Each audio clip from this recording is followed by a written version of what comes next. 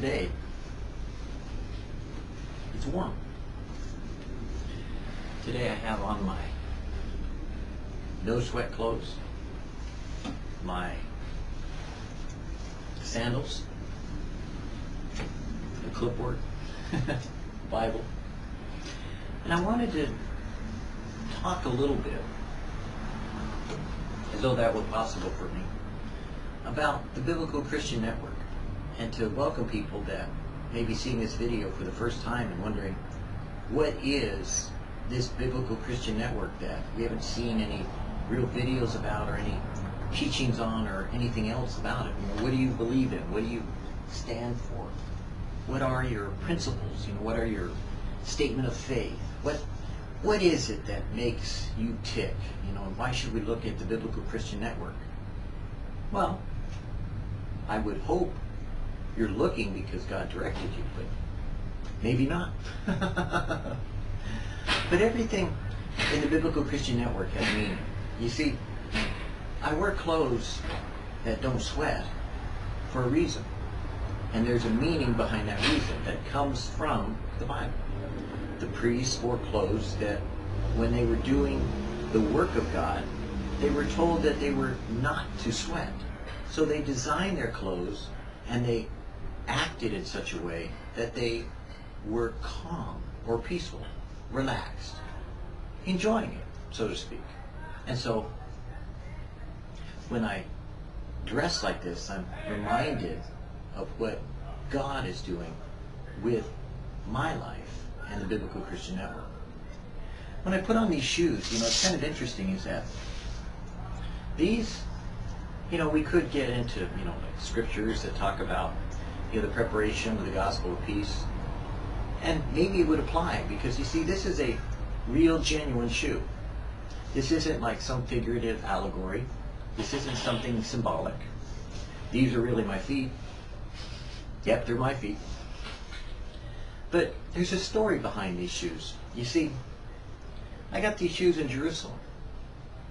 Yeah, really. About the year 2000, approximate. Might have been just before or just after the turn of the century.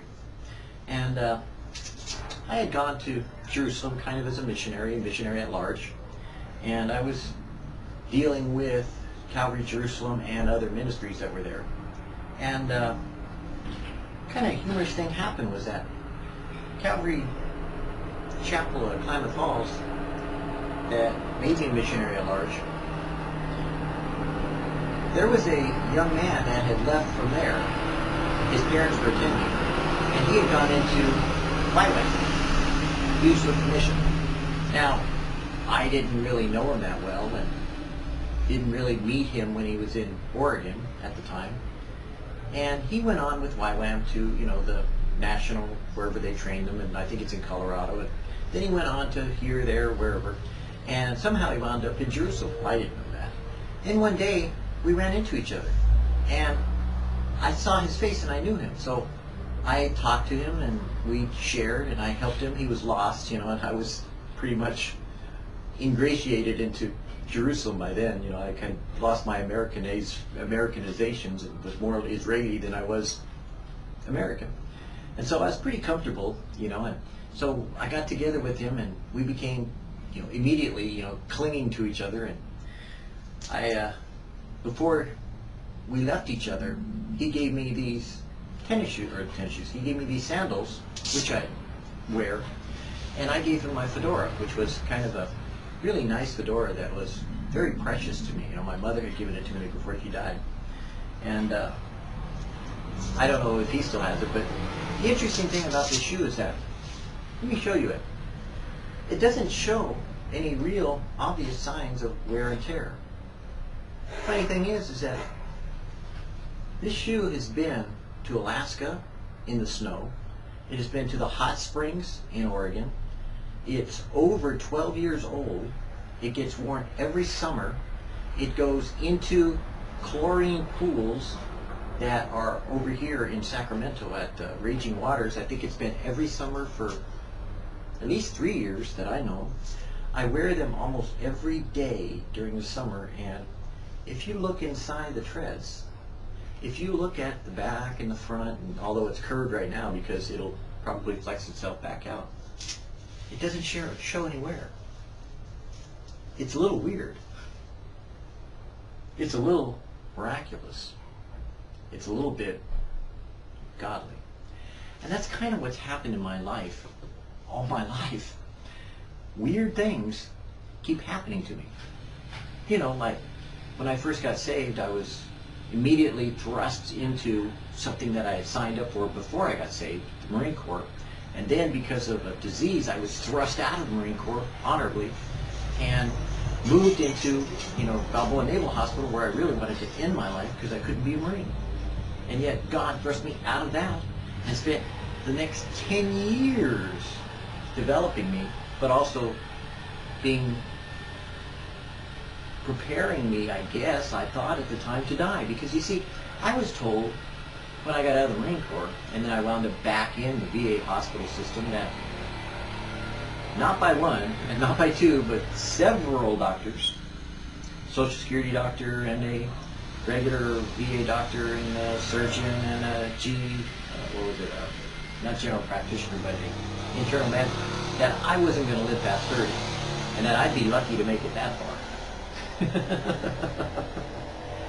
It's kind of weird. It kind of reminds me of these shoes, you see, because not only did I live past 30, I went on to get a network engineering degree. I went on to become a journeyman boilermaker, and I worked like out in the hot sweaty sun when it was 110 degrees up in the Tri-Cities in Washington State area. Was, helping a welder, I was doing all these different, muscle building jobs. I was like, man, you gotta have some, meat on you in order to do it. And I was doing it. Me? Little old me? The long hour days, 10, 12-hour days, 10 days straight, those kind of things. Yep, that was me. So, it's always been a little weird, the things that happen in my life, because as a Christian, I've always expected they happen in your life. And I just want to relate those things to you about what happens in life when you are a Christian, a born-again Christian. So you see, the Biblical Christian Network was started with a purpose and a meaning, a design, a pattern, something that people would be able to say, that's weird, but it sounds practical. That's kind of different, but it sounds like it's real.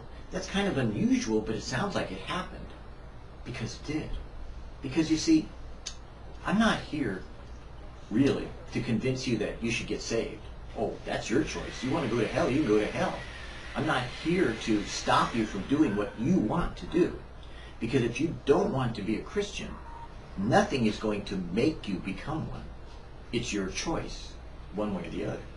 I'm just here to tell you about what it's like for me, man, because I'm digging it. Man, I have seen my life screwed up and come out of it smelling like a rose. I have seen my life devastated and challenged and come out of it, wow, amazed by how much God has blessed me.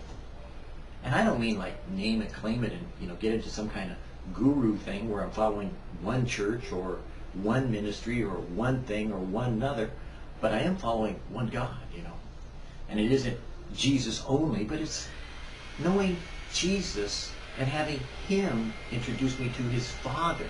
And God the Father actually blessing me with, like His Spirit and kind of like all kinds of neat things that amazed me throughout life, because had He not done so, I'd be dead.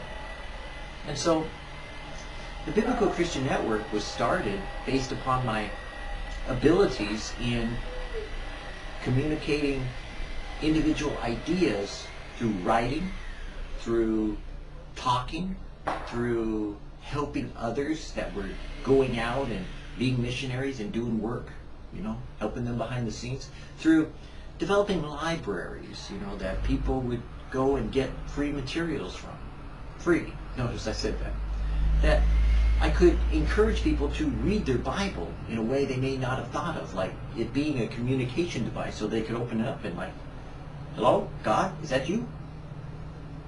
And telling them and reminding them that God does speak and He is real. Because I don't know about them, but for me, He's always been there to talk to and to speak to. So the Biblical Christian Network became kind of a idea in the future that I always wanted to have, to just throw out to the world Jesus. Because Keith Green warned me, a long time ago in a song, that, and I don't mean personally, but to all of us, that, I wanted to build a highway to the sky, but all my hopes would come tumbling down, because it wasn't about building this giant super mega highway or mega church in order to get everyone to go to heaven. But it was really just like, hey, sharing what I know and helping someone else along the way. Because as much as I like sometimes mega churches, I really like mini ministries that kind of like touch each other face to face. And that's kind of like what, over here you can't see it that well, but if you've seen it on the web, you'll see that picture, and that's why I put all these up, is that the Biblical Christian Network shows the world. And what you can't see is that the world has Jesus' face, imposed upon it. And then being held like this are hands, which I imagine is the Father's hands, or ours, whichever you choose. And even what you can't see behind that is the rainbowic effect of all the colors of the rainbow that are around the throne of God.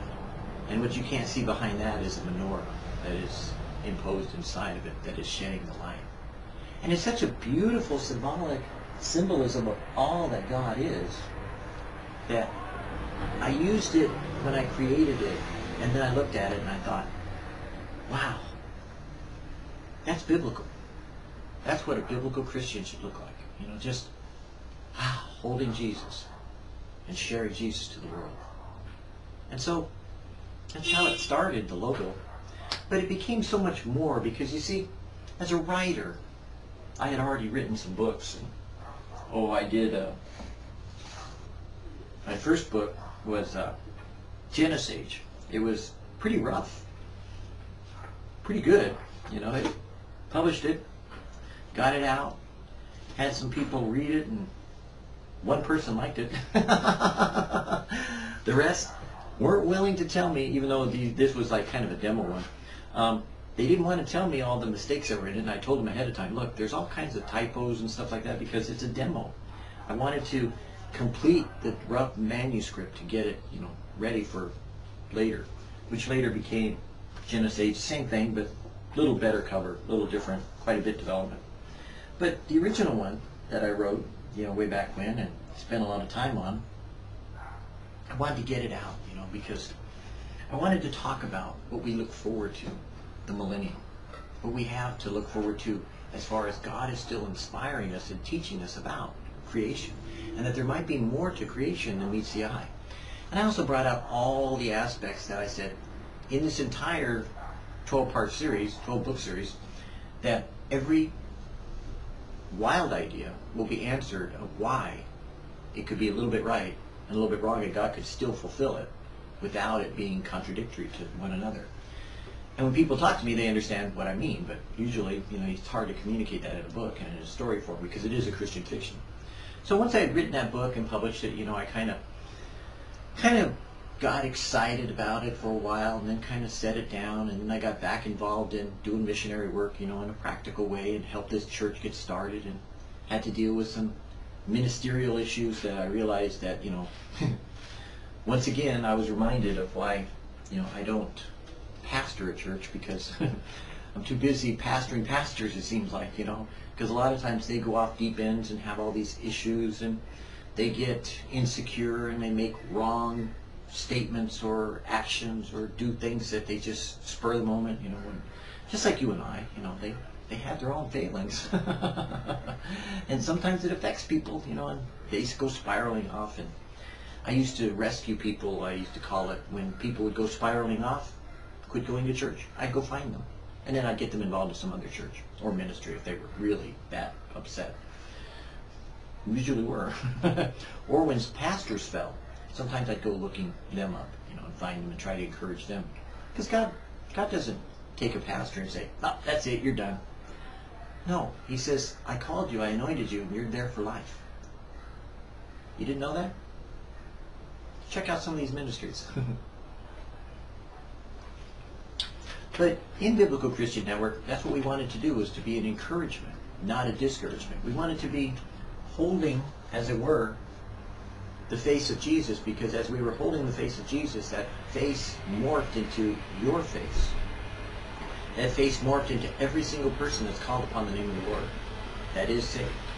Because inasmuch as we've done it to the least of my brethren, we've done it unto Jesus. So how I treated each person I learned in life would come back to me, first of all, because God didn't want me to carry that into heaven and be judged.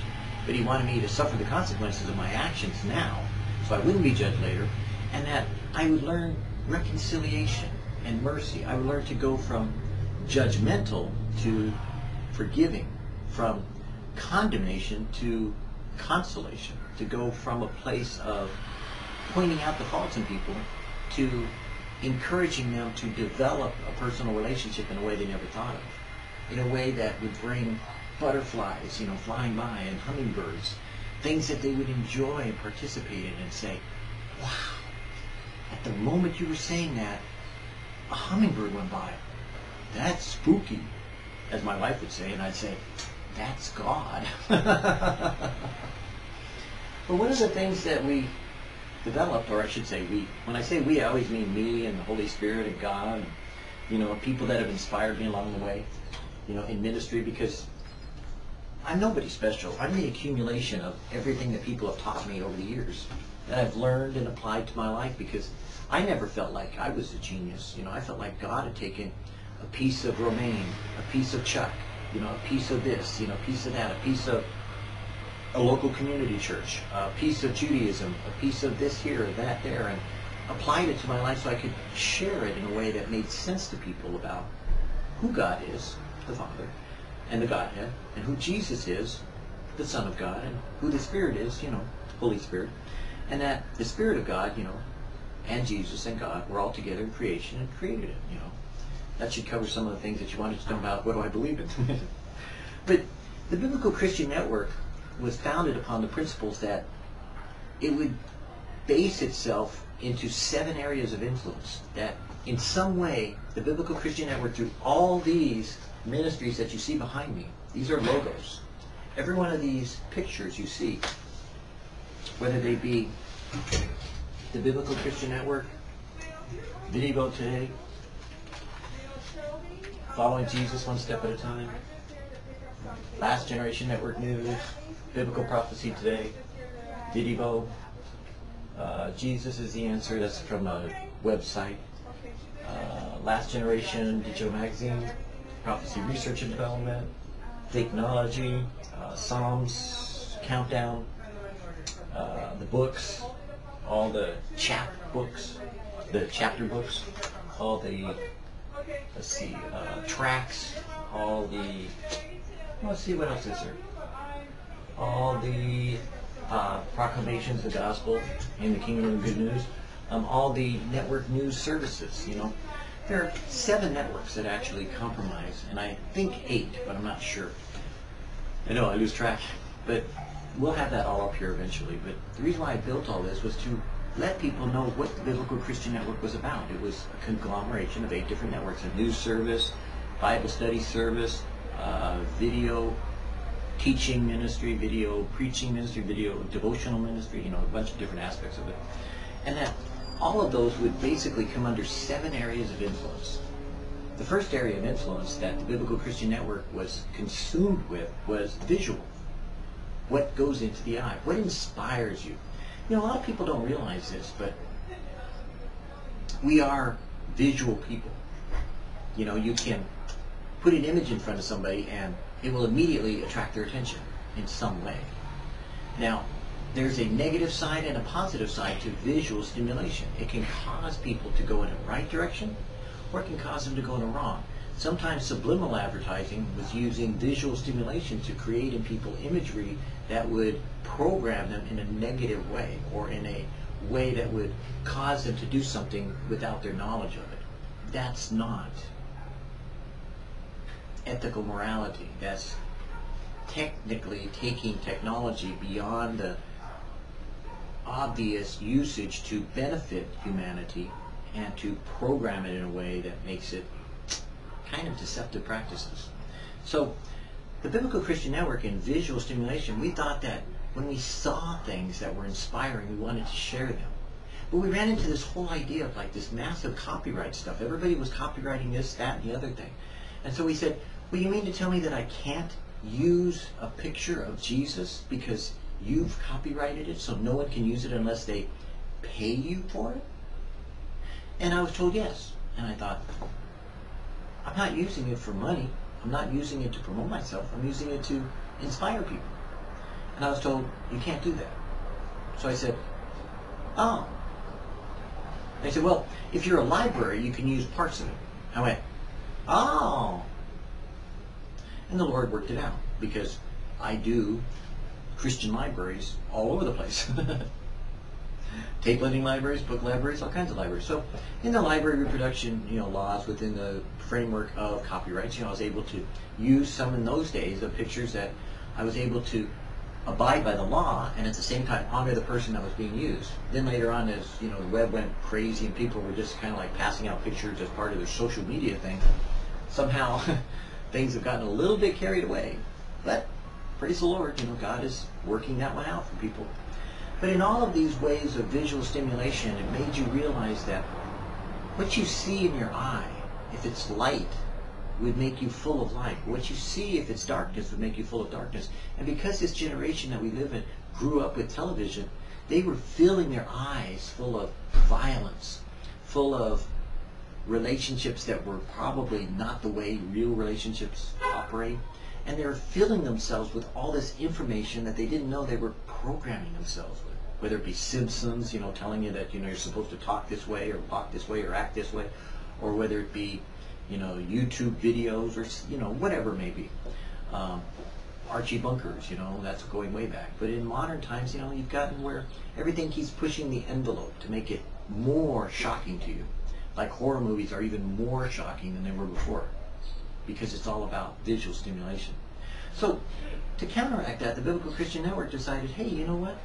Let's just share visually Jesus. So we do. That's one area of influence that the Biblical Christian Network is very proactive on. We point to positive imagery that we can find and promote on the internet, as well as in publications and using them throughout the world. Another area of influence that we felt very strong about was verbal, that we needed to somehow make it audible for people to hear the Word of God, that they would be able to hear God speak. So we wanted to remind people in two areas. One, that God speaks to you, and that God said He would speak audibly to you. Now, we also promote our devotional series with a lot of ministries from other areas that have audio Bibles or have audio commentary, that we try to make it aware to people that they can hear the Word of God being spoken. Because a lot of times people forget that faith comes by hearing, and hearing by the Word of God, and hearing doesn't mean reading. Reading is for a different benefit with the eyes to program your mind. Hearing is by hearing. So a lot of people, we realize, you know what, they're really not hearing, are they? Except if they go to church and they hear it read, which if some, like Calvary Chapel will do, they'll read the Word of God most of the time. Well, then they got to where some people got carried away. Now they think they have to yell, go out and read the Word of God, preaching, meaning that they're yelling it at somebody. And that's not exactly what God had in mind. But there's a place for hearing.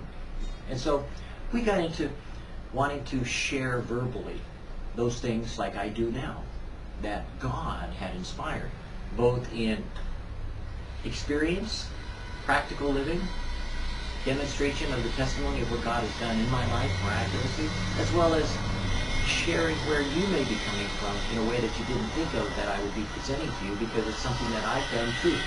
So I would share that and you would relate to it.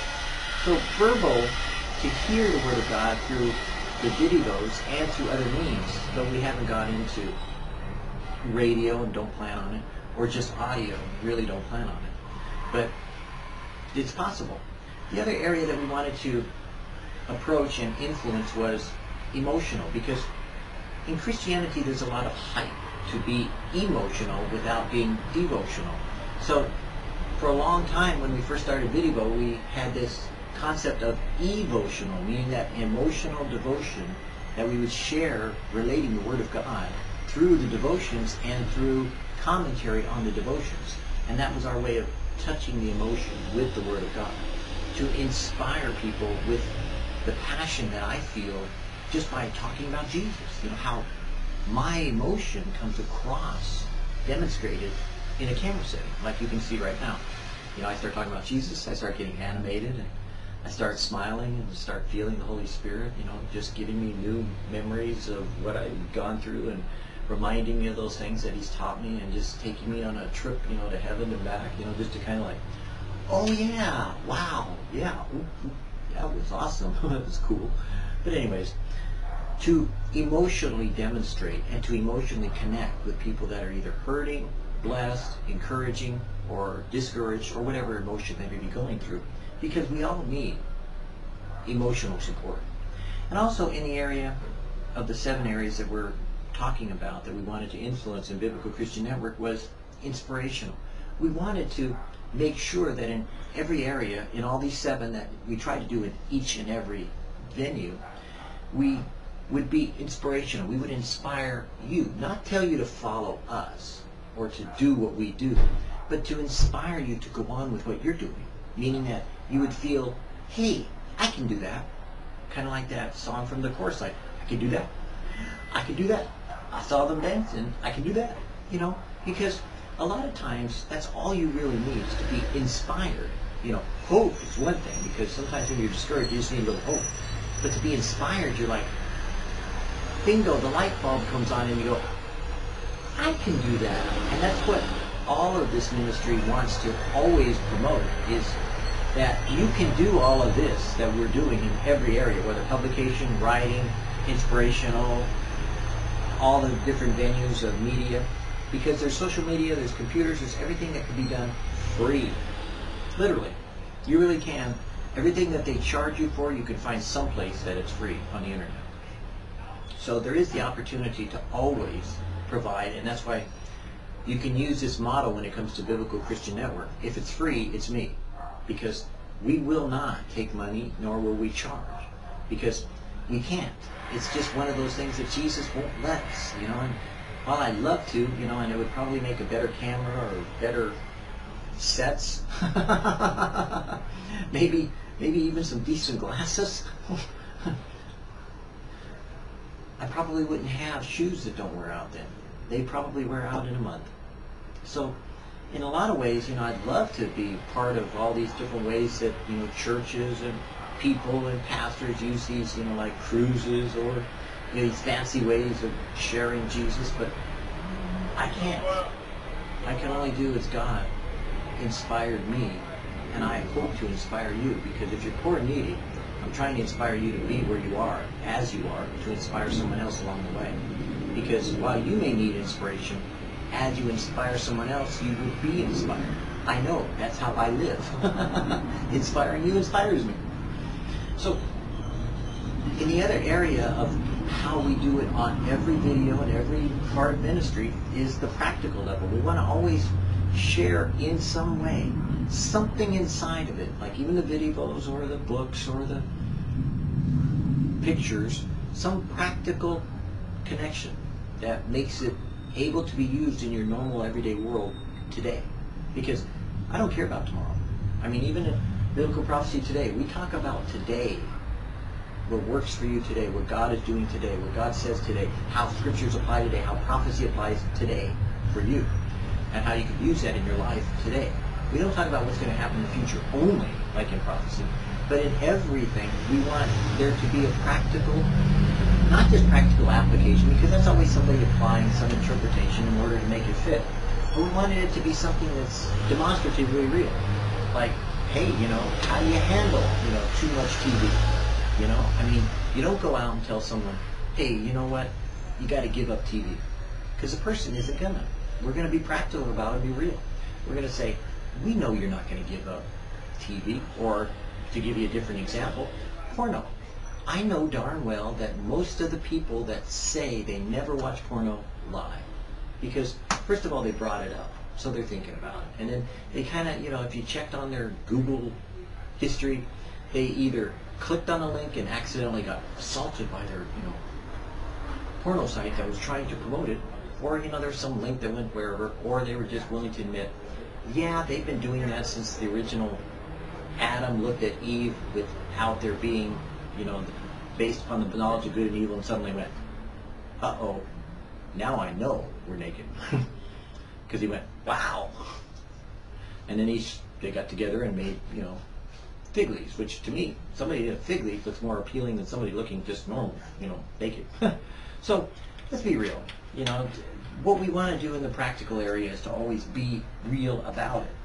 Our practicality is always about the reality of who you are, as sinful as you are and as righteous as you are, as well as who I am in both areas.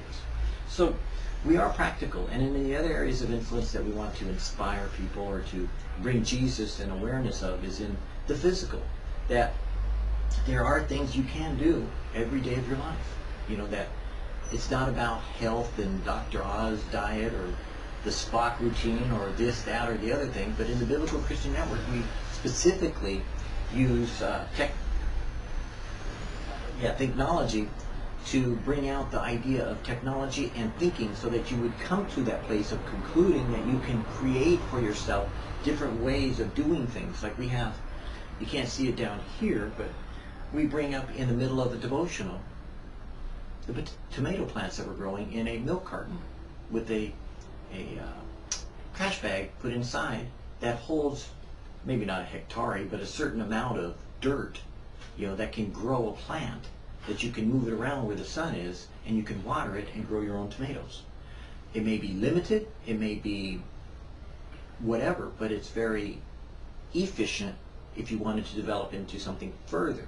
Like you can do conveyor belts, you can have all kinds of oscillating varietal ways of bringing the sun into, a certain growing aspect, because in the one hand you see people that are deviant, in creating these weird environments so that they can grow their pot or smoke their weed or whatever they do.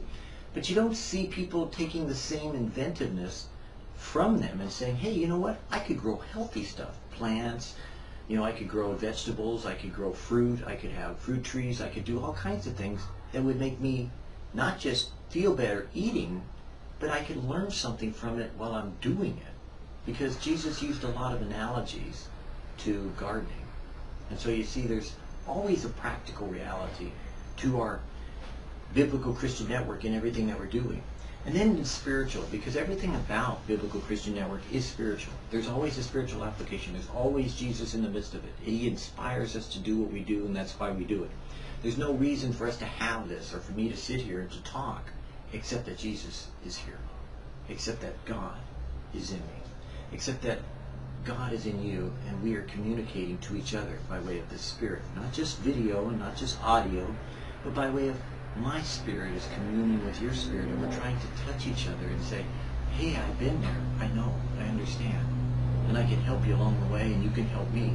Because it's not me being always wise and smart, but it is about God bringing the two of us together so that together we could go to Him and find the answer. I may know a little more along the way than you do, because maybe I was a little more obstinate and argumentative than you, and I can present to you what He shared with me, but then I can also give it to you to say, go ask Him, so that you would not just prove things, because anybody can prove things right or wrong and then still be wrong, but that's so you can go to Him in a communicative way and hear Him speak to you, even as I do. So the Biblical Christian Network, as we present it to you, is based upon those 7 areas of influence. Because the bottom line is, we want you to know there is a living God. We want you to know that God is real. That yes, Jesus came, died, rose again, was buried, rose again. But then beyond that, He has always appeared to people since then. He continually is dealing with us through His Spirit at times, sometimes Pentecostal type people, sometimes very conservative type people, sometimes very wacko type people, sometimes very normal type people. But that in any way, shape, or form, God is always seeking any way and always to communicate to you in some way. So that way, you can discover that there is a way to know that God is real. That you can discover that He's not just real in a philosophical way, so that you could say, yeah, I believe that the universe was created, that's about it, you know. But that God is interventional. He intervenes in people's lives. He comes specifically to them every day of their life.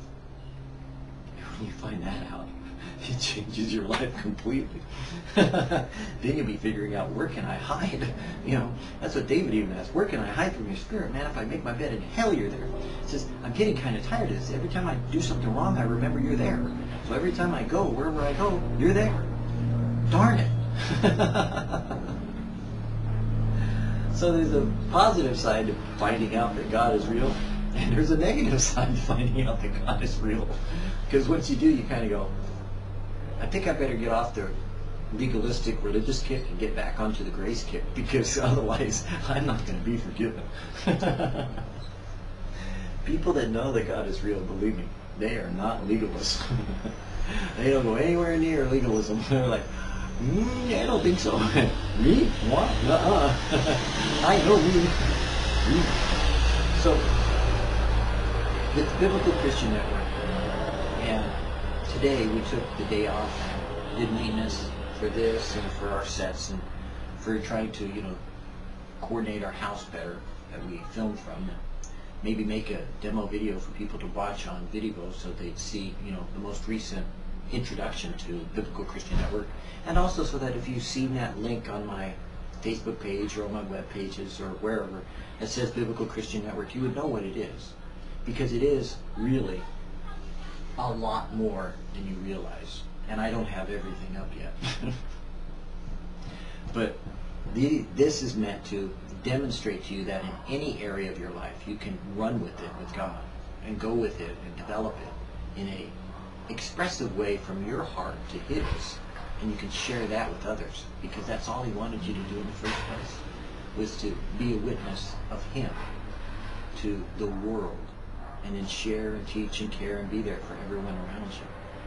Because if you do, if you choose to do that, as opposed to seeking your own satisfaction, your own selfishness, that you choose to deny yourself some time, whatever time you choose to deny, or you deny yourself and take up your cross your entire life, whichever, that God will use His Spirit in you to do things with you you never thought would come out of your mouth or have the ability to do through your hands, much less hear yourself saying, except that that which you've seen, heard, and handled with your own hands will be that which you get to communicate to others. And that's what Biblical Christian Network is all about. That which we have seen, that which we have heard, and that which we have handled with our own hands, we communicate unto you. And that is Jesus.